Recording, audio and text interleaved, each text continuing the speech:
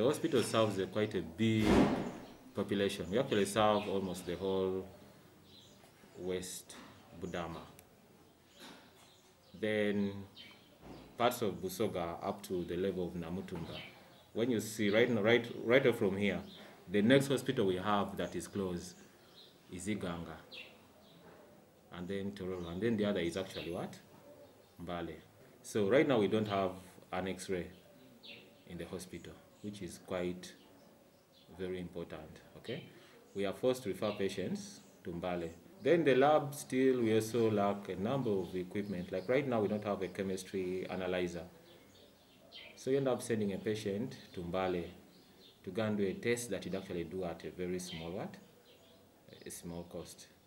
Although what we're supposed to have it's not just a renovation, actually it's a refurbishment of the hospital. Really, when you look at it, there is no hope for a patient who comes to get services from here. In fact, no wonder why we reduce a number of deaths around. It could be as a result of the appearance of the hospital.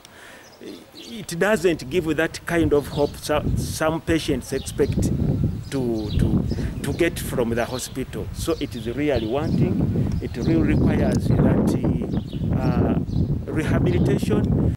By the end of this year, the government will be ready to kickstart off this. We have been tipped off that by the central government.